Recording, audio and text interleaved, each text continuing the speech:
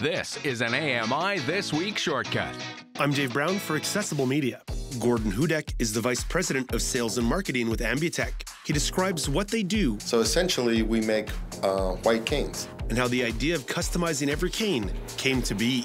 After the movie Scent of a Woman, we started to get requests for black canes. So after we got requests for the black canes, people started asking, do you have any other colors? We would say, well, we have red, white, blue, yellow, and black. So people started asking for canes that were some combination of those colors. And then they started asking us to have canes that were mixed colors.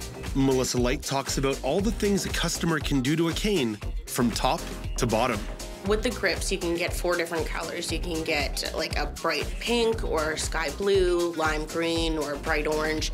You have the matching tip as well. So if it's a stationary marshmallow tip, it'll come in the same color as the grip.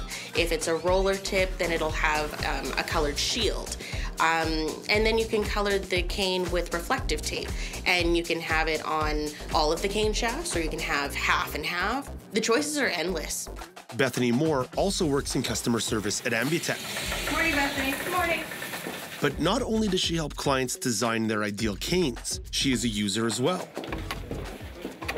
Bethany explains the mindset that goes into making a cane her own. If I'm using this every day, I want to like what I'm using.